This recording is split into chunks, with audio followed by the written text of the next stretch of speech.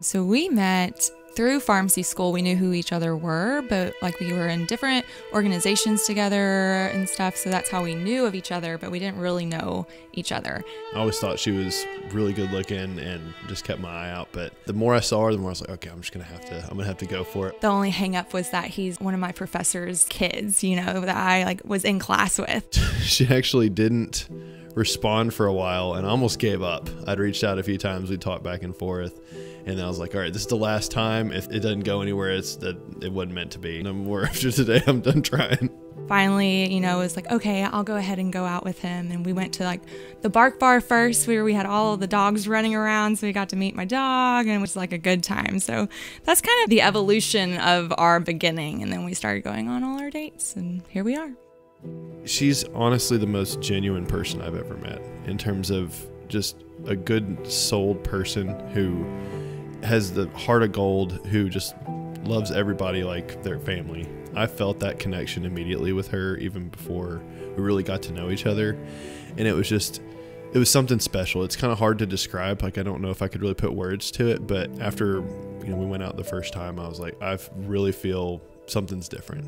I haven't felt this way about anybody before. She's perfect in every way. I mean, I don't like to say perfect about most things, but I mean, she is as close to perfect as you can get. She is a kind-hearted, genuine soul who I'm just blessed to call my wife. His heart and his love for like the people that are special to him, like if you are important in his life, he goes out of his way to make sure that you know it and goes above and beyond for you, and like he'd be there for anybody that he cares about. And that is something that I think is just so beautiful, and he's really great at being able to like foster relationships with people, and that's something that I just adore and love about him. He just has the biggest heart, and he's such a servant heart, I guess you could say, and that's probably my favorite quality that he has. I'm so proud of you, and I'm so happy that you and Patrick found each other, and I wish you the best as you begin your new life together on this new phase on your journey. I love you. You get emotional. After our first date, I went home and they asked me how it was, and all I could say was, this one's different. And they were like, is that good different or bad different? I'm like, it's a good different. I love you guys. I can't quite pinpoint it yet, but then the next couple of times I hung out, I was like, okay. I mean, it was honestly a God thing. Like, he was telling me that this is my person. Oh my God. So beautiful. I'm trying not to cry. You're doing a bad job. It's okay. I know it. It wasn't an event.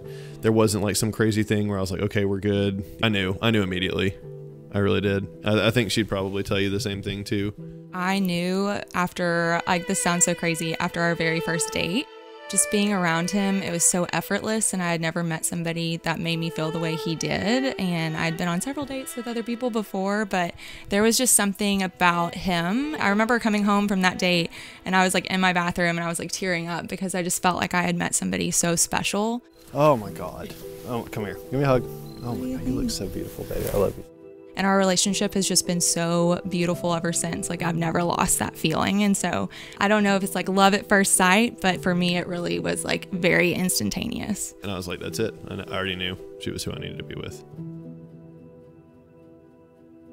Where to even begin? Words never adequately express the extent of my love for you or just how excited I am to become your wife today. Yeah, I'm gonna cry.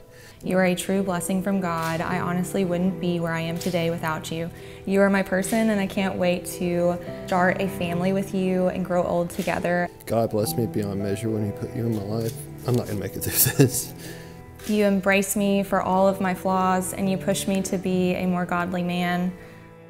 Oh, this is just like really sweet. I'm not gonna cry. I thank him every day for bringing me someone who would constantly challenge me to be a better person, support me in all my ways.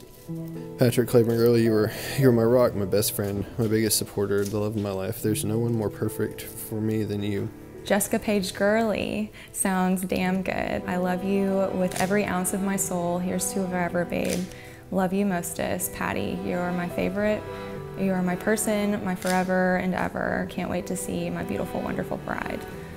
Even when I get frustrated with you, leave spills on the counter, make meals with too many vegetables that I hate. There's not... All jokes aside, thank you for loving me for me, even when I'm at my worst. I love you with all I have, Jesse. Dearly beloved, we are gathered together in the sight of God in the face of this company to join together Jessica and Patrick in the holy estate of matrimony. Patrick, Jessica, from this day forward, the date November the 20th will always have sacred and special meaning for both of you as the day you made vows to one another in God before family and friends to love and cherish one another forever. A successful marriage is a never-ending journey that two people take hand in hand with the love of God to shine upon them as a beacon in the difficult times and as a golden sunrise in the joyous times. Do you, Patrick, take Jessica to be your wife? I do. To live? Jump the gun. That's a good sign that you're eager. I'm ready to go. I, Patrick, take you, Jessica, I, Patrick, take you, Jessica, to be my wedded wife, to be my wife, to have and to hold to have and to hold from this day forward, from this day forward, for better, for worse, for better, for worse, for richer, for poor, for richer and for poor, in sickness and in health, in sickness and in health, to love and to cherish, to love and to cherish, until death we do part. until death we do part. I, Jessica, take you, Patrick, to be my wedded husband, I, Jessica, take you, Patrick, to be my wedded husband, to have and to hold to have and to hold from this day forward, from this day forward, for better, for worse, for better or for worse, for richer, for richer, for poor, for richer or for poor, in sickness and in health, in sickness and in health, to love and to cherish, to love and to cherish, till death we do part. till death we do part. For as much as Jessica and Patrick have come together in front of you, their family, and their friends, and by the promises and vows they have made to one another, I, as an ordained minister in the Christian church, and by the power invested in me in the state of Arkansas, am proud to pronounce you husband and wife. Patrick, you may kiss your bride.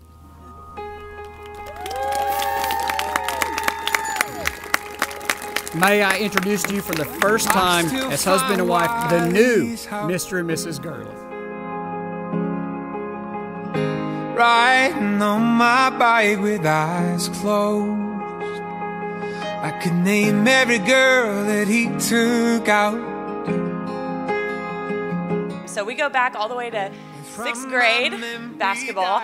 I've been around for all the boyfriends, and Patrick is hands down the best one. Can you take me back when we were just kids?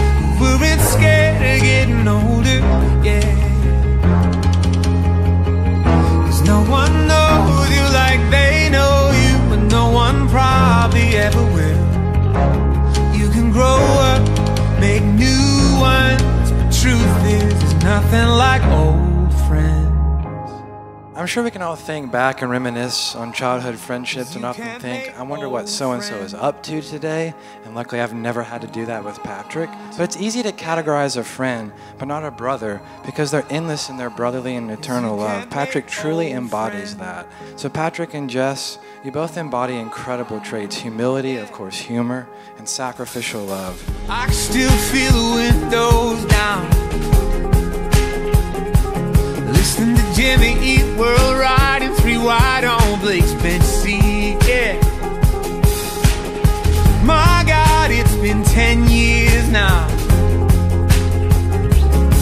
I would have his back tomorrow, and he'd still fight anyone who tried to touch me. Can you take me back when we were just kids who weren't scared of getting older, yeah. No one knows you like they know you, and no one probably ever will. You can grow up, make new ones. The truth is, there's nothing like old friends.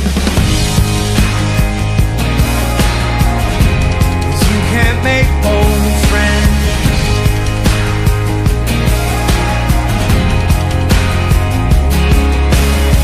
Now I've got some good friends now. There's one of my favorite songs is by a guy named Ben Rector, and it's called Old Friends. And the lyrics of the chorus read, "Can you take me back when we were just kids, who weren't scared of getting older, because no one knows you like they know you, and no one probably ever will.